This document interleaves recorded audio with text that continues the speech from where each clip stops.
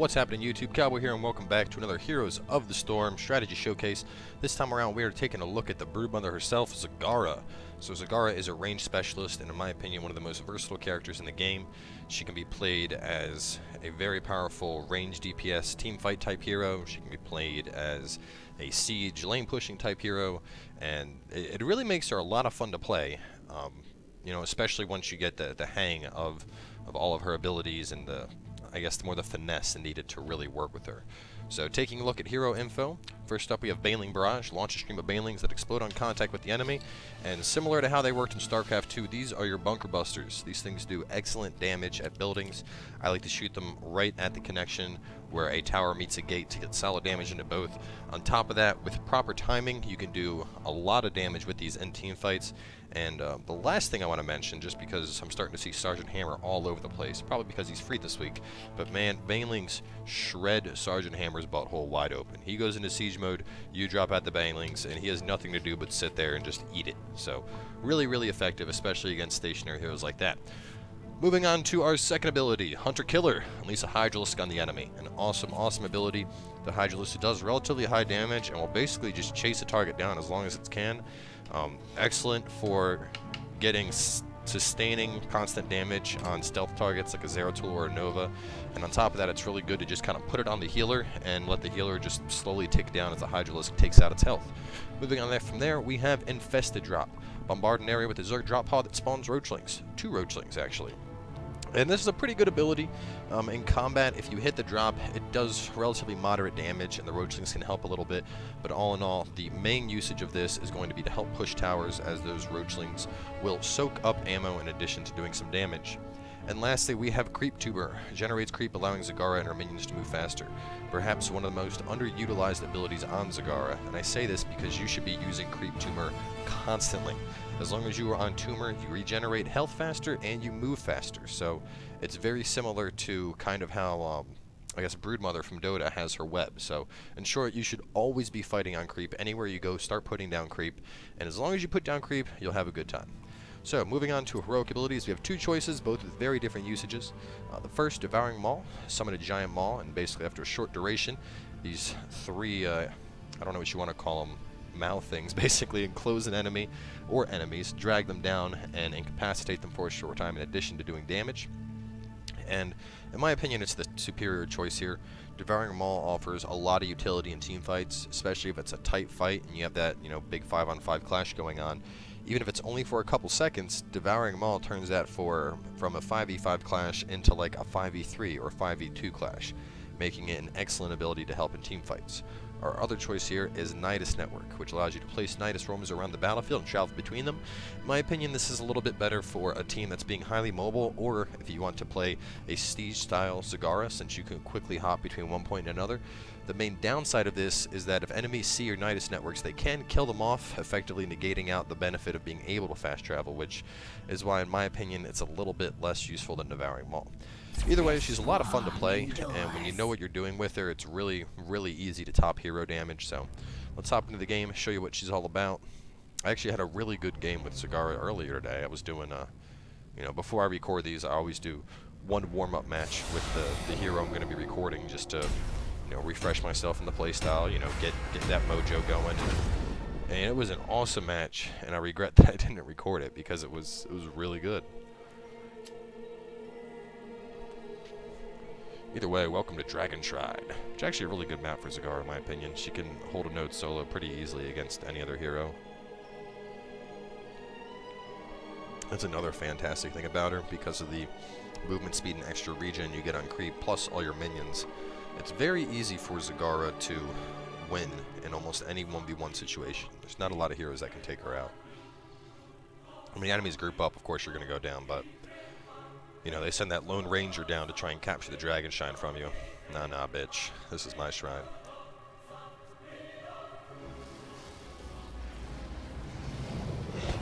Heroes. Right, we'll be up against. They also have an Abathur and an ETC, Sergeant Hammer, awesome, Tassadar, and Tychus, okay?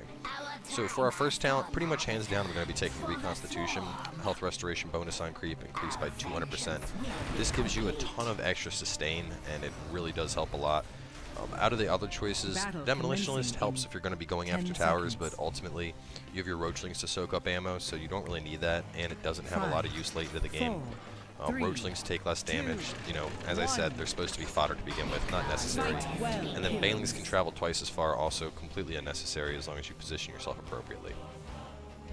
So heading down into the lane, first thing I'm going to do is start getting down some creep. Oh boy. Oh god, no. Oh god, no. Oh god, no. Oh, wow. They were not happy about me being there, it seems. I need to get some creep down.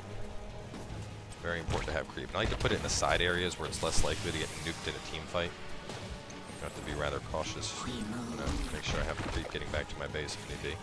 And as long as you stay on the creep, you have that regen coming in, so nothing to really worry about. The ancient shrines awaken. Control them and let loose the Dragon Knight. Agreed. Nope. Man, that task is going to make this really annoying to deal with.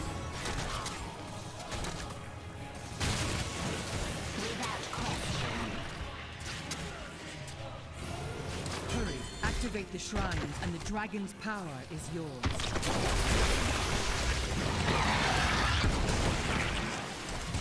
Vegas, you're going down, bitch.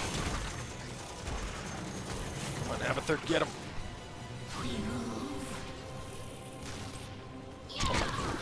Got him. Down goes the Tychus. Oh, we didn't level up yet.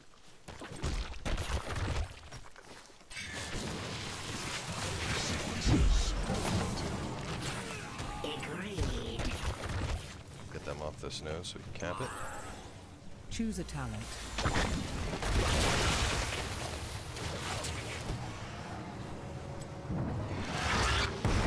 Effectiveness hindered. Must heal. Fuck that. Get him back. So for our next tier, a couple choices here. Honestly, I'm a big fan of Envenom Spines though. I mainly like to consider that or the alternative being Envenom, which Envenom will help you to nuke certain heroes, which is always useful, but all in all, I feel that the 20% range and extra damage you're going to get out is going to be more useful, simply because that's going to allow you to really get some nice damage into your target. And we can get nice damage over time. That might actually finish him off. Nope, doesn't look like it's going to. That's unfortunate. So we gotta start getting more of this down. If he comes forward at all, we're gonna make his life a living hell.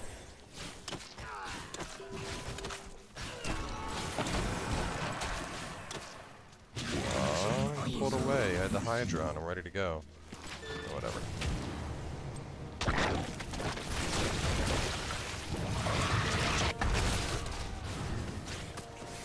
Almost got you, Tychus. Oh, and there it is. The poison, cleaning things up. That's one of the great benefits of having those Envenom Spines. You have that extra range, which helps quite a bit. And then on top of that, because of the fact that you're getting that extra damage coming out. Oh boy, I don't like you. Choose a talent. Alright, so here, hands down, Rapid Incubation. Honestly, the only real weakness of Zagara is the fact that she has a hard time sustaining her mana, and Rapid Incubation very quickly solves that one main problem. Some Baneling Bursts. Hammer the hell out of there.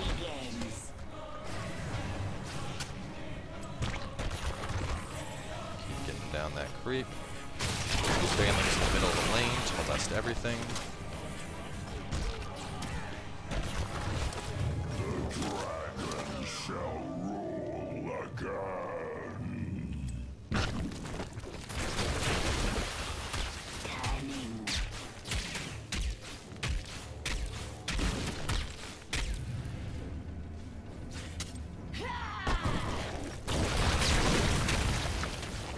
Now we get our siege on. So, already topping the hero damage, doing pretty high on siege damage as well.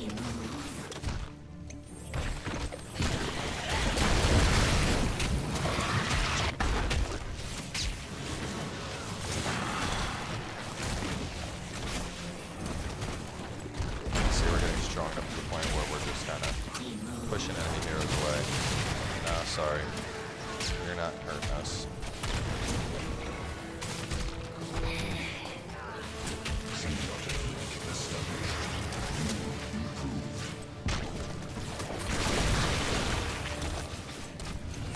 Rapid incubation. Get that mana back up. Alright, I'm taking your fountain. It's going down. You can eat a dip if you think you're going to keep this.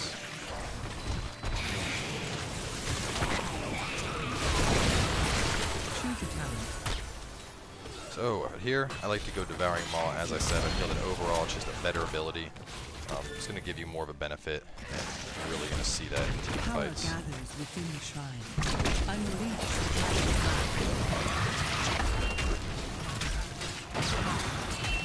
So get all those minions up. You can see this is what makes the roaches great. We have them up there, and they're just soaking up damage on that tower. So it's busy attacking other things and not us.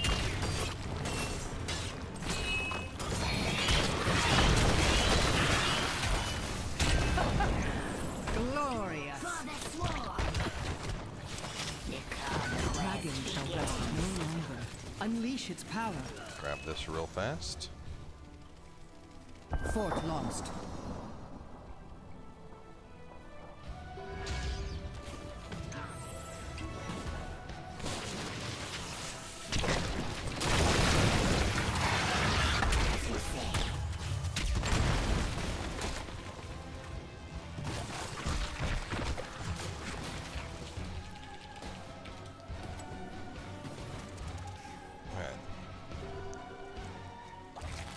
Run up, mana up here.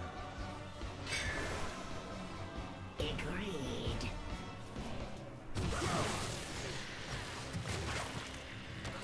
And actually go and get some siege guys here.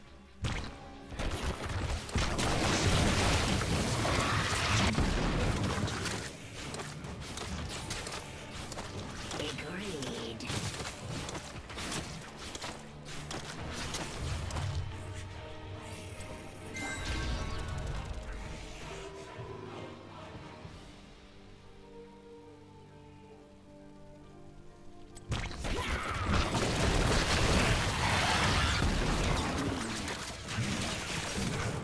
So as you guys see, I'm kind of alternating between my targets here. Basically, the damage over time effect from Venom plus Spines will stack. So doing it like that will allow you to get really, really good damage in from that.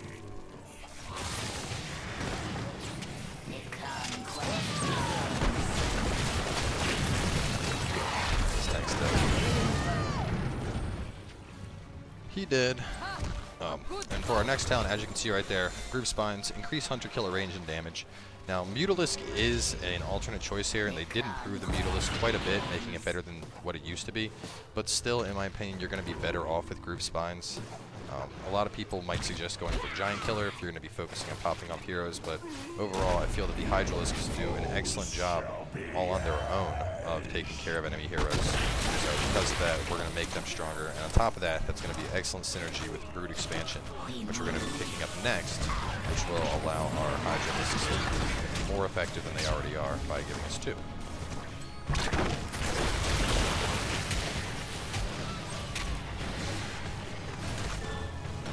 Oh my god, he pain in the ass, Tassadar.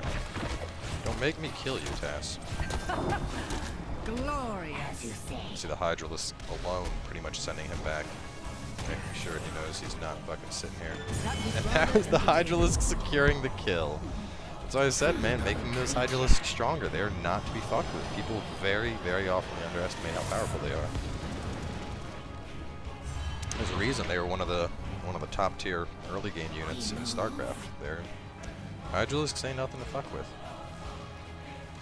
So I'm gonna bust through the bottom lane and then probably meet up with my team. My hero damage isn't nearly what it could be, but I'm keeping up with the guys taking Dragon Knight simply by just, you know, focusing on sieging on my own, which is pretty powerful, needless to say.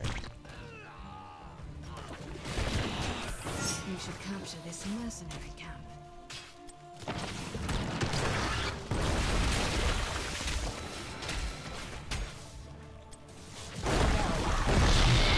Bye-bye. The fittest shall Choose a talent. So, 2 charges of Hunter Killer. Like I said, that's what you're going to want here. Pretty much guaranteed.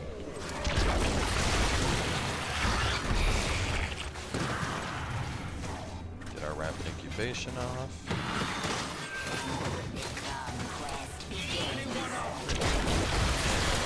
As you can see, Zagara is quite effective at picking up merc camps as well.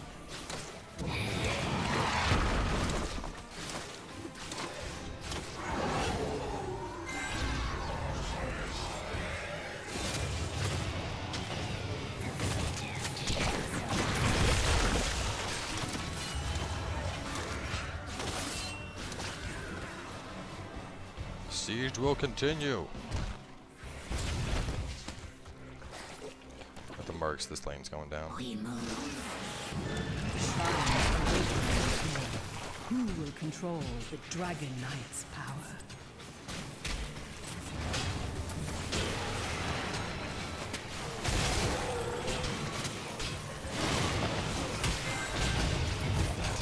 Oh no!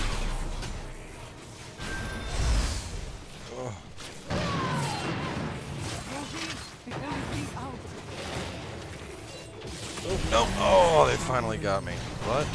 But it looks like we did in fact break through the tower and the gate. There goes the other tower as well. My siege was successful, 66,000 damage. We're still keeping up. We're doing pretty well on hero damage, even though we're not focusing on team fights. That's pretty impressive. Overall, not bad. First death.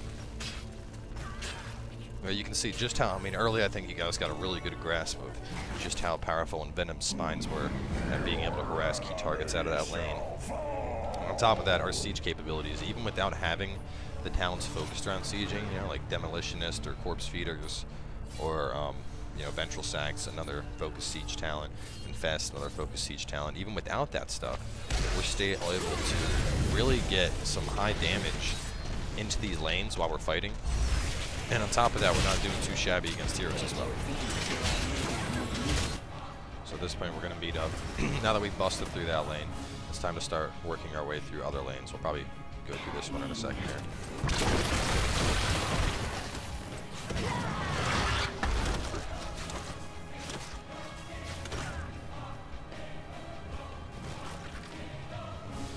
Their Abathur's somewhere back there.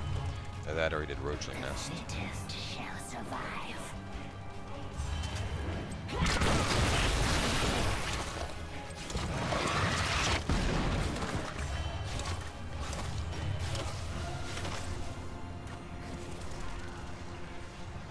I think I can find their Abathur. Leave only vengeance will be complete. I shall not return to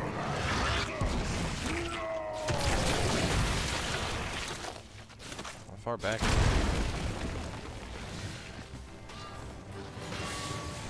Go up here, help clean this up. Get some creep in case we got to escape.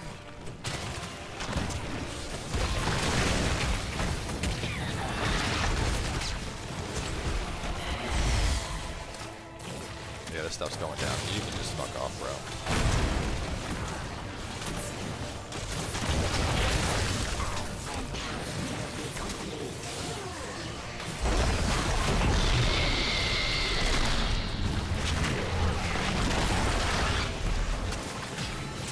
No, I'm stuck. Oh my god, they pinched me an ETC, fat fucking cow.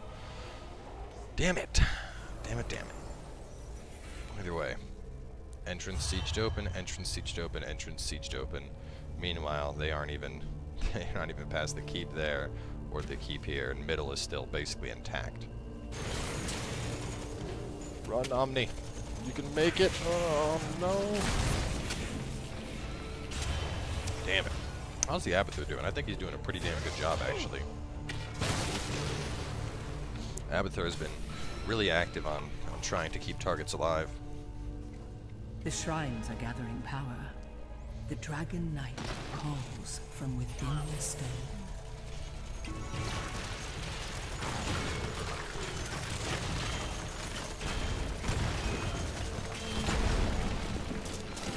Oh no, they made it into the base.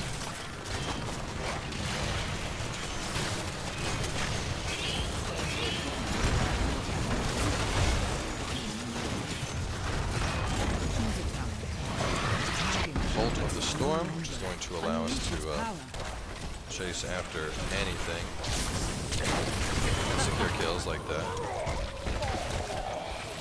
And honestly, there's no, I mean, Tyrant Maw isn't really necessary here at all, simply because of the fact that you have to secure the kill with it, and I think it's much better at getting into the team fight and, you know, getting damage than specifically securing it. Tychus go. Oh man. You done fucked up now, Tychus. Gotcha, bitch.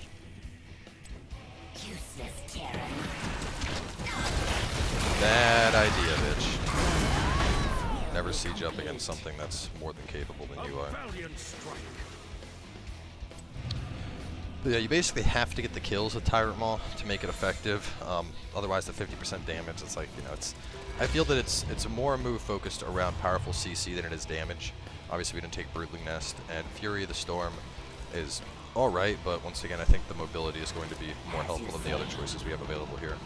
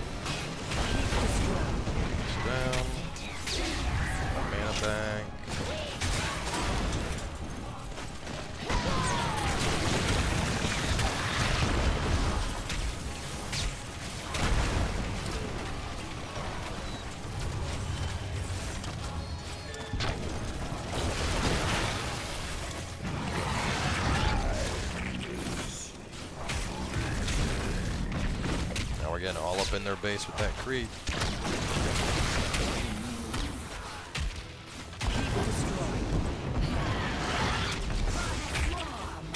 You can see even the poison snacking up on buildings.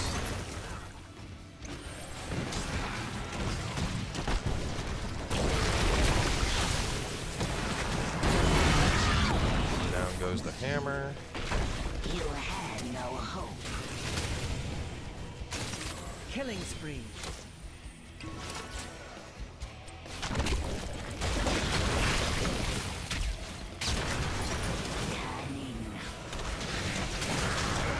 You done fucked up now, buddy. No getting away from me. That blink. Go for the lanes, get the regen globe.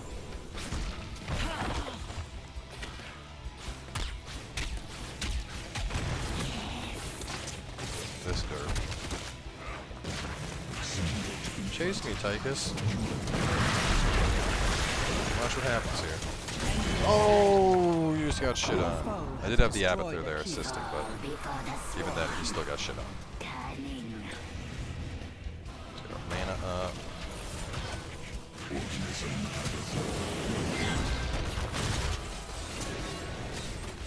Power gathers within the shrines. Unleash the dragon's wrath.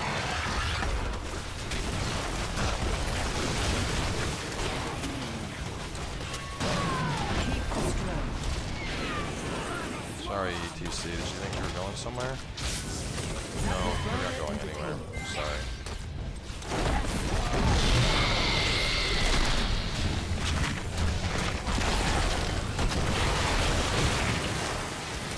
Sorry, tank. You're dead. And destroy your enemy. Well done.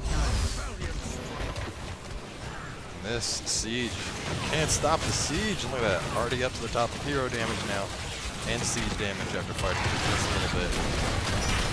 So as long as you can sustain the mana on her, she's pretty much fucking disgusting. Such an amazingly powerful hero when played correctly.